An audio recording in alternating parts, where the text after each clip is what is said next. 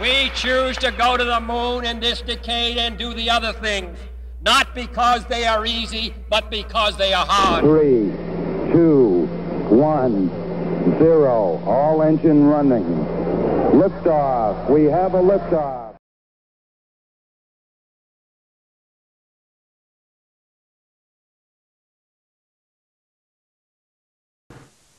America's leap into the space age began with 7 volunteer pilots of Project Mercury.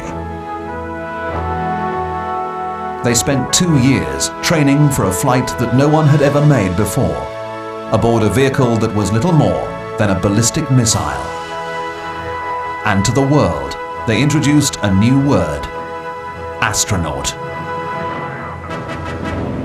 Oh, that view is tremendous.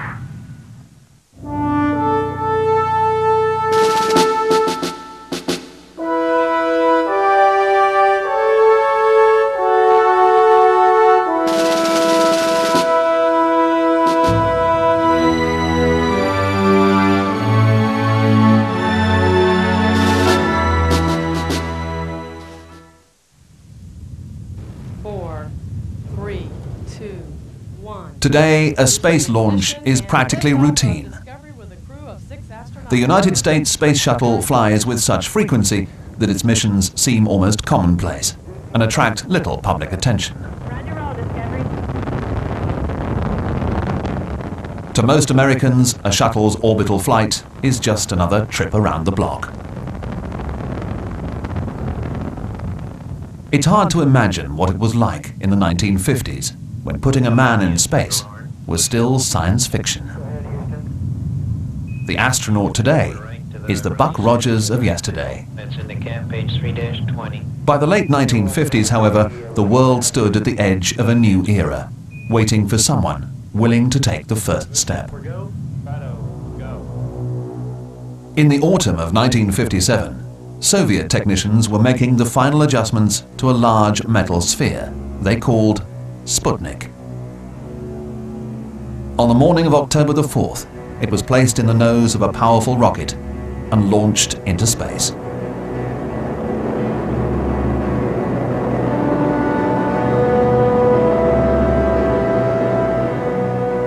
"15 minutes later, Sputnik began circling the Earth as the world's first artificial satellite. The device was hardly impressive, but the Soviet achievement was astounding. The Soviets were first in space. It was one of the great propaganda coups of the Cold War. The world was shocked, and America's pride was devastated. The United States could hear Sputnik's radio signal each time it passed overhead while in orbit. The indignity of playing second fiddle to the Soviets was unacceptable. So in July 1958, President Eisenhower signed a bill in Congress to create the National Aeronautics and Space Administration, NASA, which would lead America's scientific exploration of space. NASA's first priority was to investigate the feasibility of manned space flight. The reasoning was simple. If the Russians had put the first satellite in orbit, then America must be the first to put a man in orbit. And so Project Mercury was born. In October 1958, a space task group was established to manage the program and decide how best to put the first American in space, and then determine just who that American would be. By the new year, the call was out to find the first space pilots.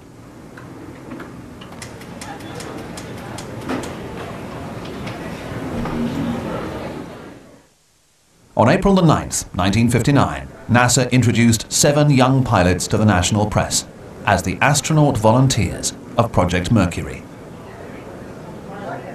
Before a room full of reporters and photographers, the men on stage were presented as national heroes.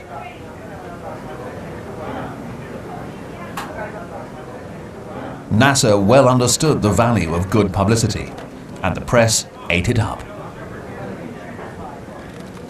Each pilot possessed qualities that were best suited for America's first astronauts.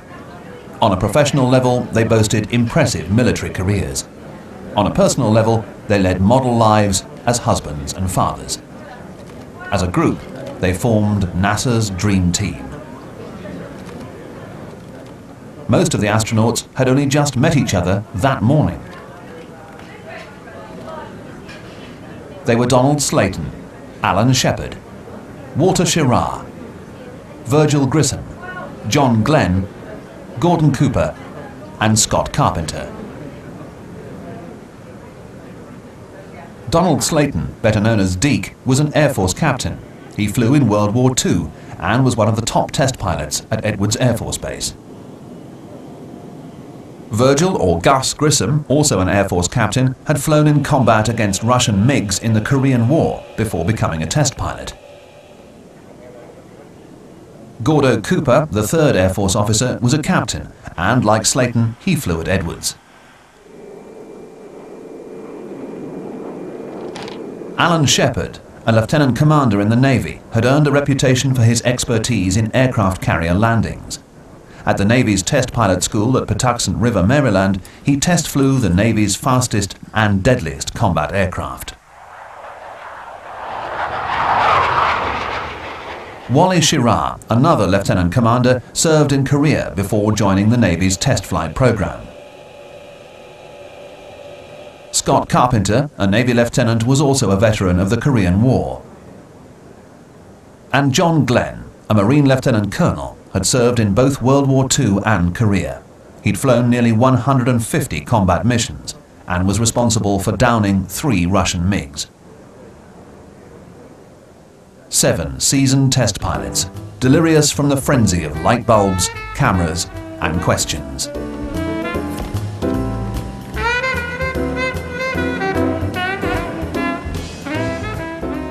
A test pilot was by nature a man of steel. He didn't scare easily.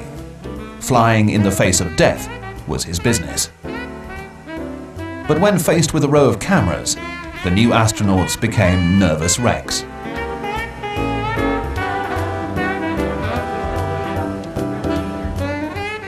The Mercury 7 would become overnight heroes, the new hope for leading America into space and leaving the Russians behind. Living up to that responsibility would be their greatest challenge.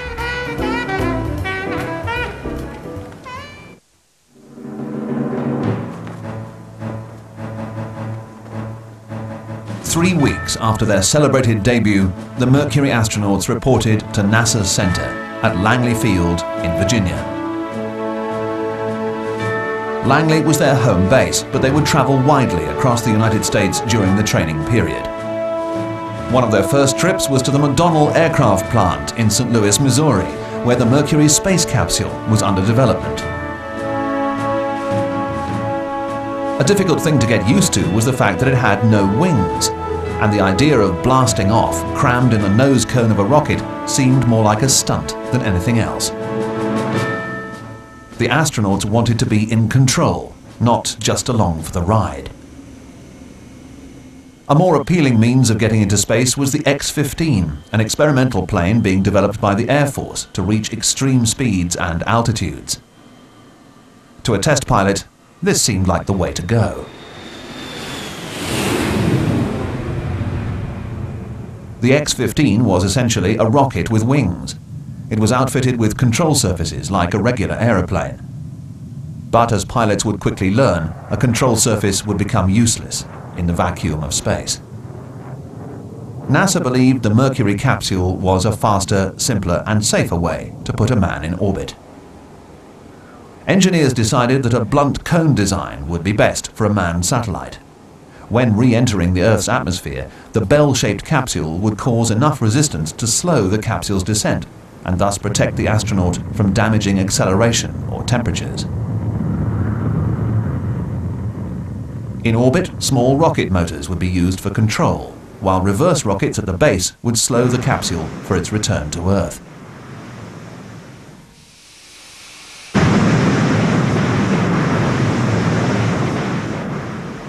The Mercury capsule had to be small and light enough to fit on top of existing rocket boosters, but large enough to hold the pilot.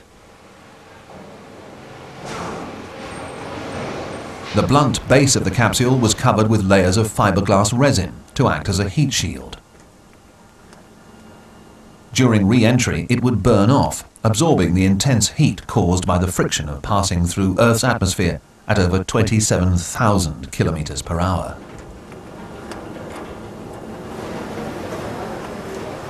The inside of the capsule was about as roomy as a telephone booth. It was originally designed to operate on fully automated controls. This had made the astronauts feel more like passengers than pilots. Instead, they insisted that there be a manual override to the control system, should the automation fail at any time during orbital flight. A manual control stick would be integrated into the capsule soon after the astronauts left the McDonnell plant.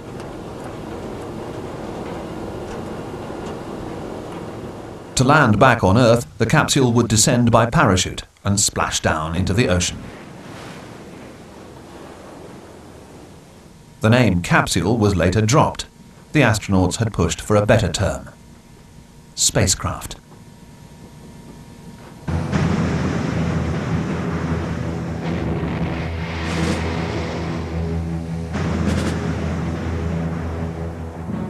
Meanwhile, the Soviet Union was determined to put a man in orbit before the Americans. It did not select its astronauts, however, until February 1960, nearly 1 year after America had already picked its Mercury 7. The training was somewhat similar, but Russia's astronauts had far less flying experience than the Americans, and they had no role in the development of their spacecraft. In fact, the Soviet cosmonaut considered himself lucky if he even got to look at his capsule after 6 months of training.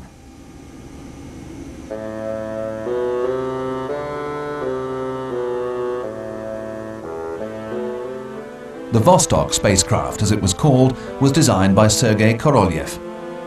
Korolev also built the Soviets' first rocket boosters that had launched the Sputnik satellite. Vostok weighed over 3 times more than the Mercury spacecraft.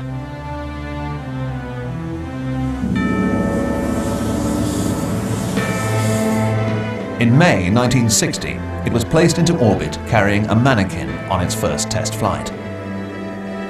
That was 2 months before America would even launch its first Mercury Atlas.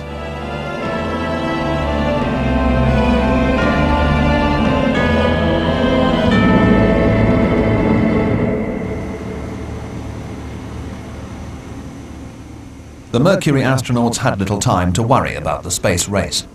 Besides, information on the Soviet program was sketchy at best. Instead, they got on with their work and seldom looked over their shoulders.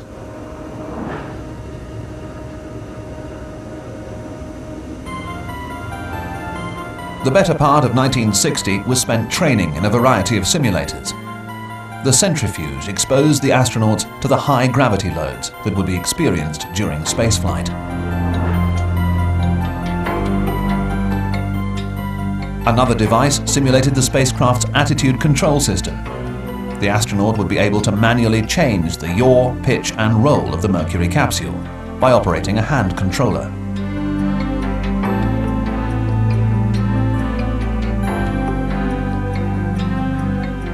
A multiple-axis spinner was designed to simulate the conditions of a spacecraft tumbling out of control. A man was strapped into a couch and then rotated on 3 different axes. With a control stick, the astronaut had to dampen the motion in each axis and re-stabilize the whole contraption.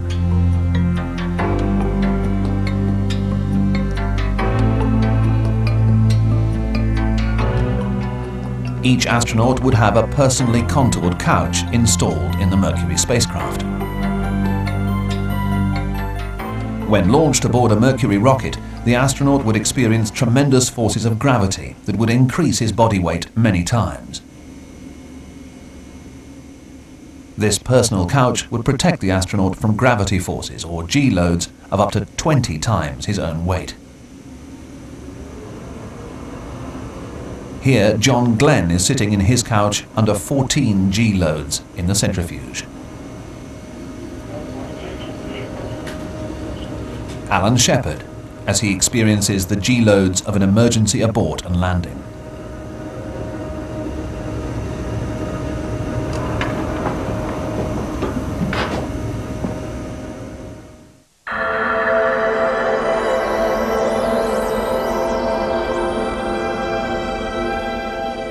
To take such a physical beating, the Mercury 7 had to be conditioned like athletes.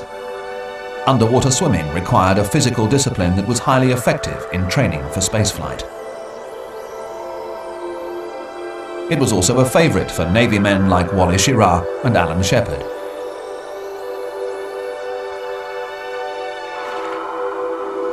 Weightlessness could be duplicated in an aircraft for just under a minute by flying in a powered parabolic curve.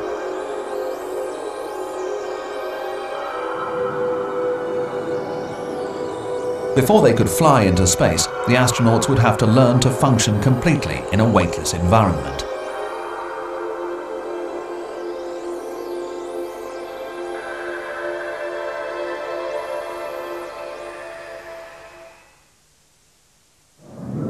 Until 1950, Cape Canaveral had been little more than a narrow strip of marshland.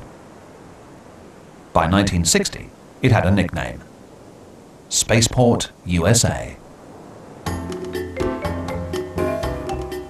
The Mercury 7 picked up their bags once more and relocated to the Cape.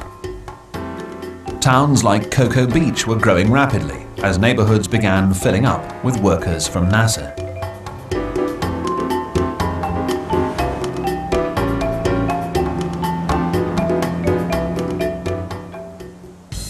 By now, the astronauts were true celebrities. The national press tried to follow them wherever they went, and usually succeeded.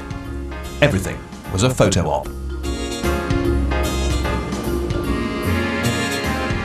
Most of them felt uncomfortable and awkward in front of cameras, but they were treated just like movie stars.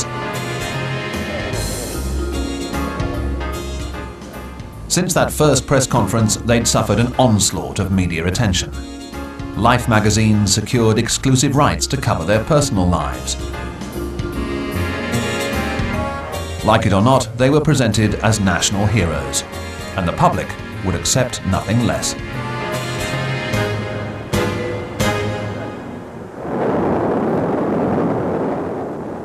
Numerous failures in flight test were plaguing the Mercury project. The program was already a year behind schedule when the first Mercury Atlas was ready for firing in July 1960. It was the first to carry a real Mercury spacecraft.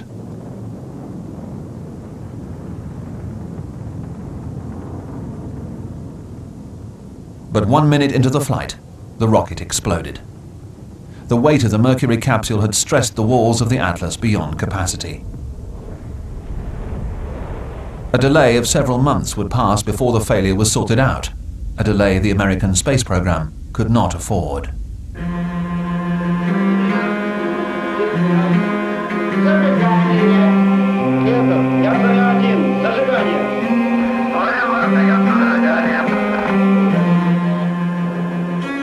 April the 12th, 1961. The Soviets had done it again.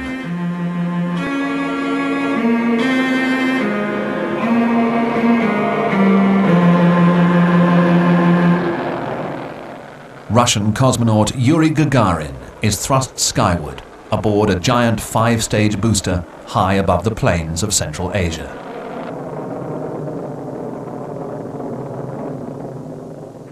Inside his Vostok capsule, the first man in space will make nearly one orbit before re-entering the Earth's atmosphere.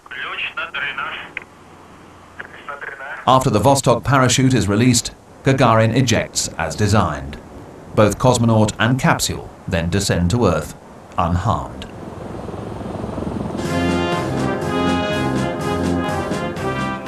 The Russians reveled in the glory of Gagarin's flight. They had beaten the Americans again.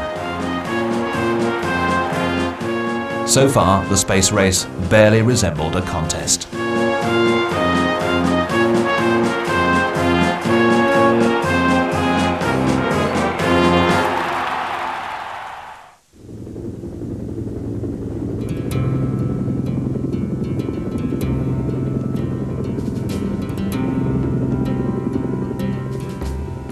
The Mercury 7 spent a week in the deserts of Nevada for survival training in July 1960.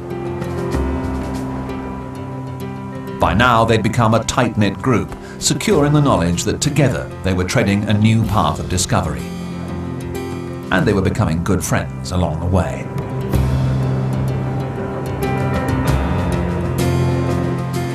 When word of the Russian spaceflight reached the Mercury team, it was less than a month away from launching one of its own. NASA would not say which astronaut had been selected. The choice had been made as early as January the 20th, 1961. But the public was kept in the dark until hours before the scheduled launch, when Project Mercury was finally ready to send the first American into space.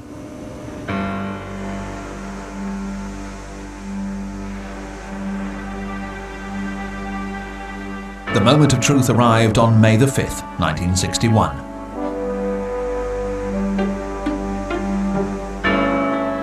The Mercury astronaut appeared in his silvery spacesuit just before dawn. 6 stories up, his Mercury spacecraft was perched above the Redstone booster. The astronaut was Alan Shepard. He'd begun the morning just after 1 a.m. with breakfast and a full physical examination. By 5:30, he would be inside the spacecraft. Each of the other 6 astronauts had their roles to play. Shepard's backup pilot was John Glenn. Glenn also made the final checks on the spacecraft. Cooper was stationed in the launch blockhouse, where he and Grissom maintained voice contact with Shepard. Both Carpenter and Schirra took off in F-106s to make aerial observations of the flight.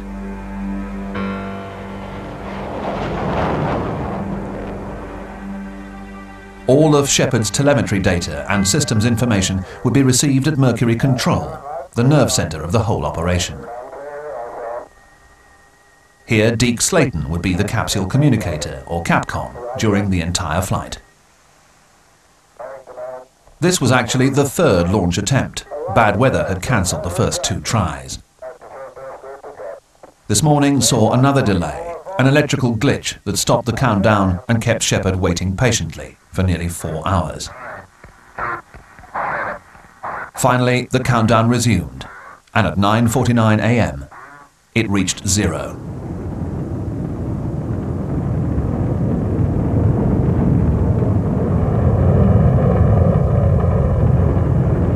The Redstone booster pushed skyward, climbing to speeds of over 8,000 kilometers per hour. Shepard was pressed back into his seat by the tremendous force. Vibration in his spacecraft was severe. He could barely read the instruments as the rocket climbed to over 160 kilometers above the Earth.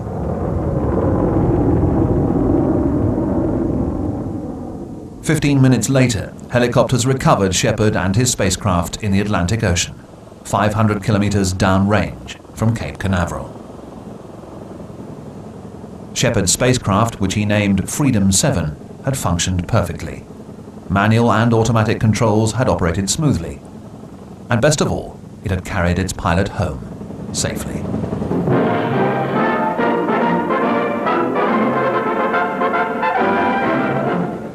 President John F. Kennedy decorated Alan Shepard at the White House and hailed him as America's space pioneer. I thought that last Friday was a thrilling day. Today even surpasses last Friday. And as a matter of fact, I got far less sleep last night than I did the night before the flight. Washington, D.C. cheered Shepard on the streets. NASA had delivered on its promise to send a man into space. But there were 6 more astronauts, each awaiting his own chance to become a hero. Project Mercury scheduled the next flight for July 1961.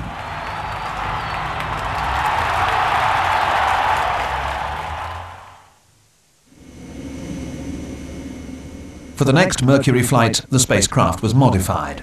A window was added, and the side hatch was equipped with an exploding device for emergency exits.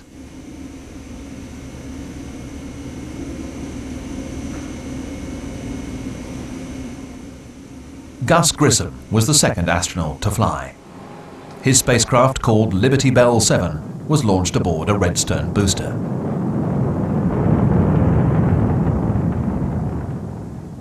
Like Shepard, Grissom made a suborbital flight. Reaching an altitude of 188 kilometers, he crossed the threshold of space in a wide ballistic arc. The flight went perfectly, but within minutes of his return, disaster would strike. Gus Grissom's returning spacecraft passed through Earth's atmosphere without incident. The parallels to Alan Shepard's flight were impressive, but disaster awaited. Liberty Bell 7 reached the recovery area and splashed down without error.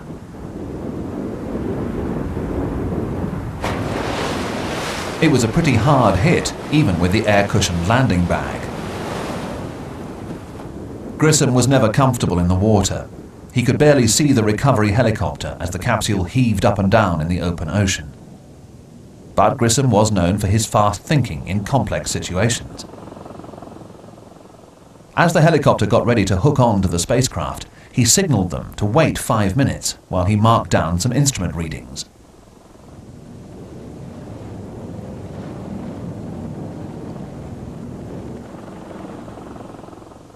"5 minutes had passed. The chopper hooked onto the spacecraft.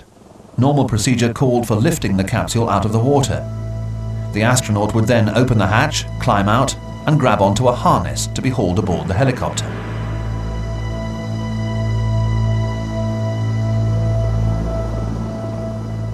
But suddenly, the explosive hatch blew prematurely, before the chopper had begun lifting. Water started pouring into the spacecraft, and Grissom scrambled out. As the chopper strained to lift the overloaded capsule, the astronaut's spacesuit began taking in water. Grissom was about to drown. A second helicopter moved in to save the astronaut. While Grissom struggled into the harness, the first chopper, overtaxed by nearly 500 kilos, appeared to be failing. Finally, Grissom was hauled to safety, but his spacecraft, Liberty Bell 7, was lost. 38 years would pass before it would finally be recovered.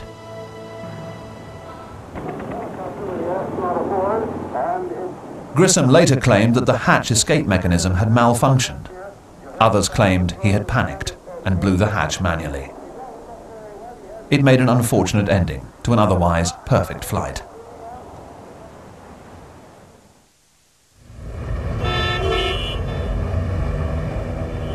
It's the evening of February the 19th, 1962. Americans are anxiously awaiting reports on the weather situation at Cape Canaveral. America's first orbital flight is only hours away.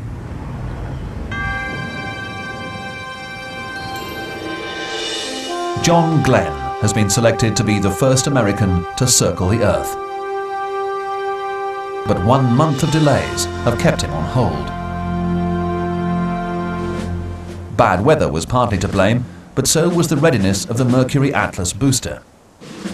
The first scheduled launch was scrubbed because of problems with the propellant tanks.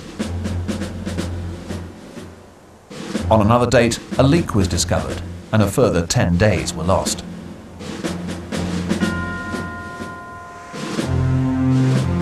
February the 20th, however, is the date, the defining moment for both NASA and the Mercury team. Nearly 1 year has passed since the Russians sent Gagarin into orbit. Now, finally, it is America's chance. And John Glenn's too. Unlike Gagarin, Glenn is climbing into his spacecraft as a pilot. Whereas the Russian traveled in a fully automated capsule, the Mercury astronaut will actually control the pitch, yaw, and roll of his spacecraft.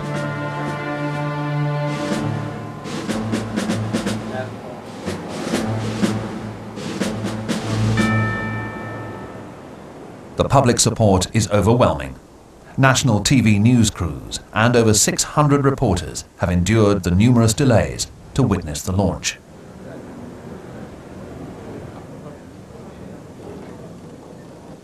The mighty Atlas is freed from its tower, and the countdown has begun. The engine is about to be fired. Glenn's spacecraft, called Friendship 7, is alerted by fellow astronaut Scott Carpenter.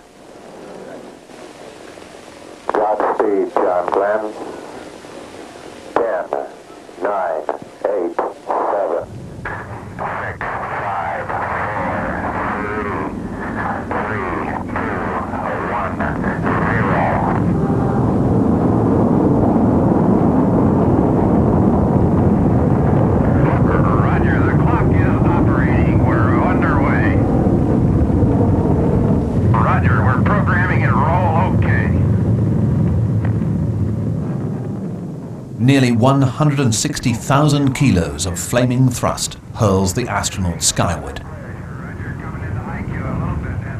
Mission Control watches the rocket approach max Q, maximum dynamic pressure, where the forces of flight and ascent are strongest. The Atlas rattles under the pressure. Soon, Friendship 7 will separate from the booster engine. Then Glenn and America will be in orbit. Sky looking very dark outside.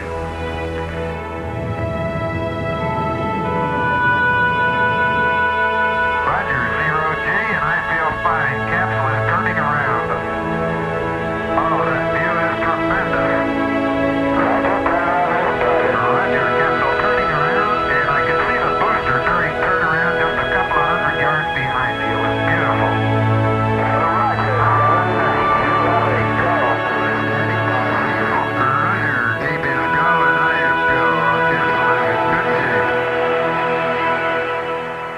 As cheers for John Glenn erupt across the Mercury team, the astronaut settles in for his first quick trip around the Earth.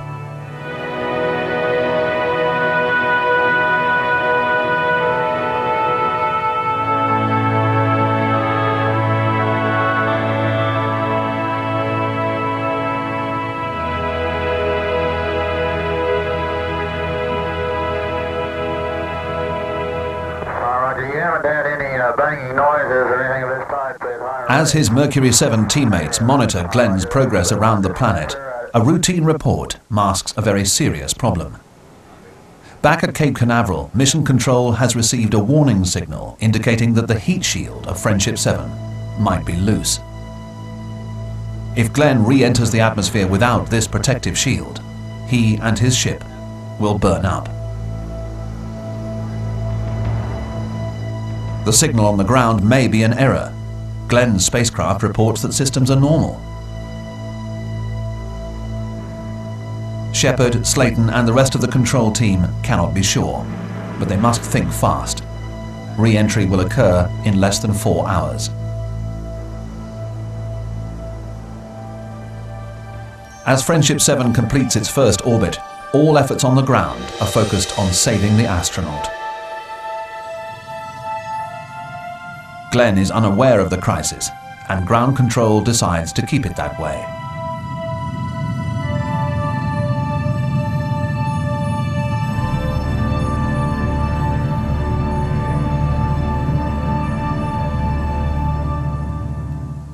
By the third and last orbit, one proposal stands out. The retro rocket pack, designed to slow the spacecraft for re-entry, is strapped to the outside of the heat shield. It may be strong enough to hold the shield in place.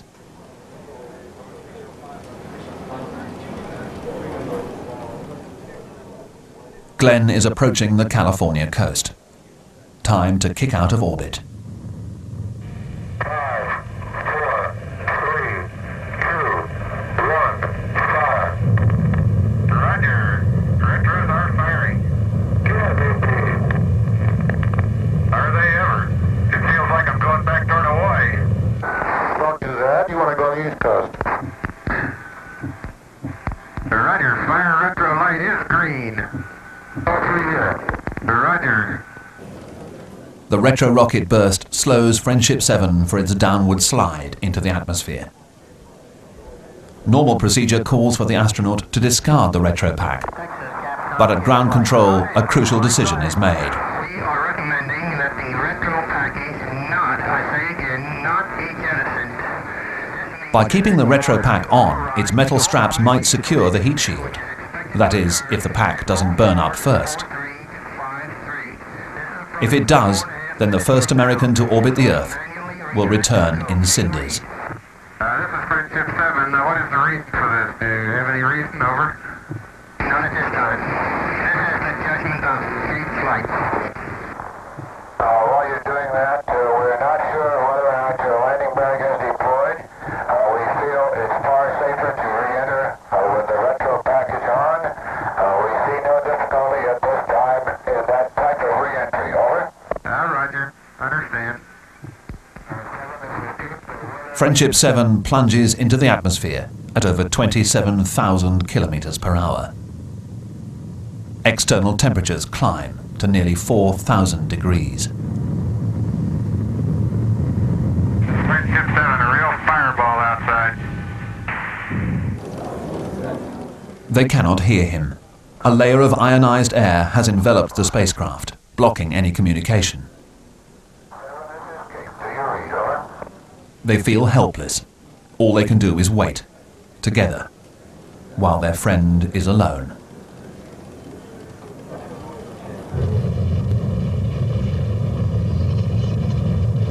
Okay, Friendship 7, do you receive? Over.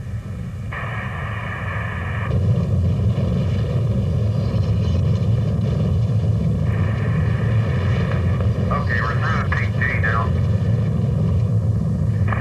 It was about on time. Alan Shepard, on Capcom, keeps calling for the astronaut. Then, out of the silence, All right, you're reading loud and clear. How you doing? My condition is good, but that was a real fireball, boy. I had great chunks of that retro pack breaking off all the way through. 7, this is Steve. The deal is you will be within 1 mile of the uprange destroyer. Recovery weather is very good. Over. Roger, understand. Friendship 7, going to drogue early. It's a rocky first. Drogue came out. Drogue is out. Roger, drogue came out at 30 south and about a 90-degree yaw. Roger, is the drogue holding on? Roger, drogue looks good. Roger, re-entry checklist complete. Standing by for man 10. Roger. Roger. Main chute is on green. Chute is out in reach condition at 10,800 feet in. Beautiful chute. Chute looks good. On O2 emergency, and the chute looks very good. Rate of descent has gone to about 4.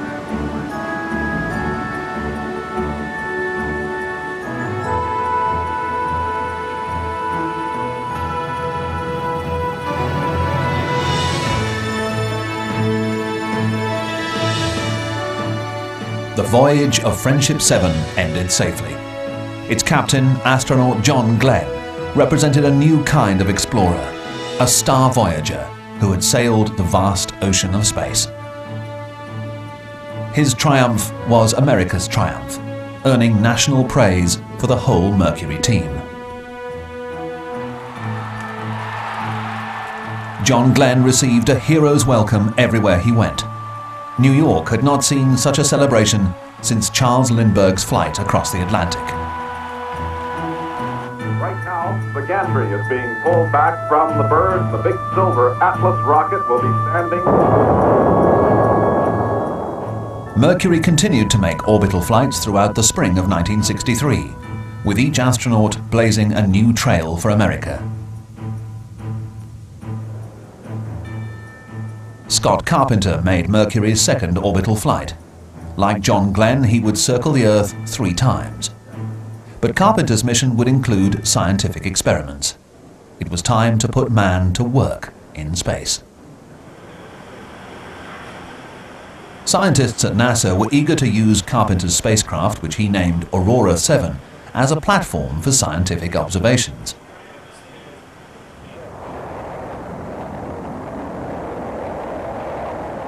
Aurora 7 was launched on May the 24th, 1962.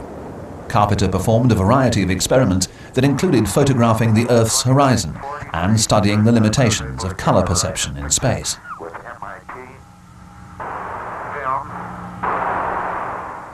The gains in space science, however, were not without sacrifice. Overworked with his experiments, Carpenter kicked out of orbit 3 seconds too late and overshot the planned recovery area by 400 kilometers. Nearly 3 hours had passed before the astronaut was located and hauled aboard the search helicopter.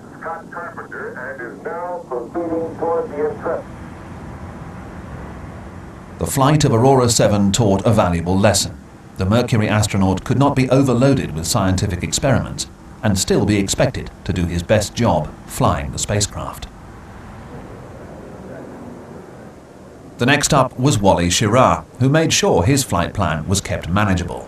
He didn't want to repeat Carpenter's experience, especially since Schirra was supposed to fly twice as long. As the fifth American in space, Schirra would orbit the Earth 6 times.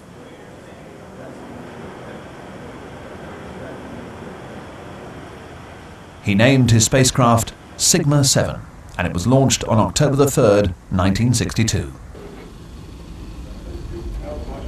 Like Carpenter, Schirra made scientific observations from his spacecraft.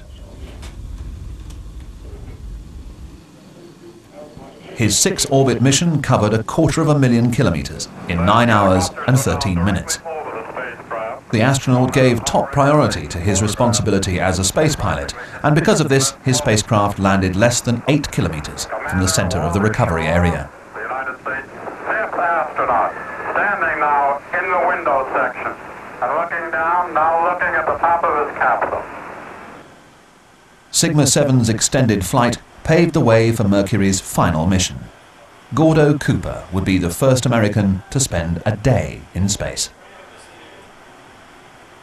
Cooper named his spacecraft Faith 7, and it blasted off on May the 15th, 1963. The 22-orbit mission would demonstrate man's ability to eat, drink, and sleep in space. Cooper himself demonstrated much more. During the 19th orbit, the 0.05 G light, which normally signals an increase in gravity, illuminated prematurely. This indicated a possible automatic control system failure. To his friends on the ground, the astronaut explained that the remainder of his flight must be made using manual control. When the time came, Cooper himself would have to fire the retro rockets and control the re-entry. After a 34-hour flight, Faith 7 reached the recovery area without error. Through his piloting skills, Cooper proved that the astronaut is an even more essential part of the overall spacecraft system. And his safe return on May the 16th brought Project Mercury to a close. The end of the Mercury project marked a new beginning. Its success encouraged new goals and higher ambitions. We choose to go to the moon in this decade and do the other things, not because they are easy, but because they are hard. President Kennedy upped the stakes in the space race. America, he declared, must beat the Russians and be first to the moon. NASA produced Project Gemini, which paved the way for Apollo, the program that would fulfill Kennedy's pledge. We intend to win, and the others too.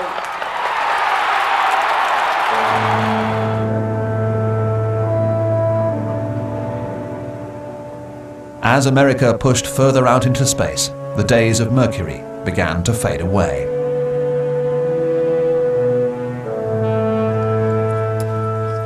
Scott Carpenter retired from NASA shortly after Project Mercury ended. Gordo Cooper flew once more aboard Gemini 5 before retiring. Gus Grissom flew in Gemini 3 and was rehearsing for the first manned Apollo flight when tragedy struck at the launch pad. Fire broke out in the capsule, killing Grissom and his crew. The Mercury 7 lost one of their most beloved members.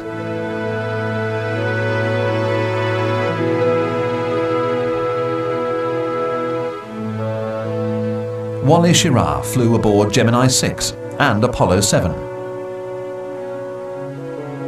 The first American in space, Alan Shepard, made it to the moon aboard Apollo 14. Deke Slayton never got a Mercury flight. He was grounded for an irregular heartbeat. He later directed all flight crew operations for Gemini and Apollo. Then he finally got his chance to fly in 1975 aboard Apollo Soyuz, the first Russian-American docking in space. Slayton stayed with NASA until 1982, retiring just a year after the maiden voyage of the space shuttle. T-minus 15. In November 1998, America witnessed the triumphant return of an old Mercury veteran.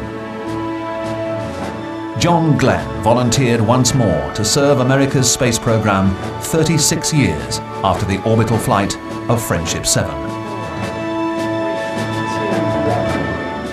The celebrated launch echoed the spirit of those first ventures into space, when the hopes and dreams of all Americans rested on the shoulders of those 7 dedicated test pilots, the astronauts of Project Mercury.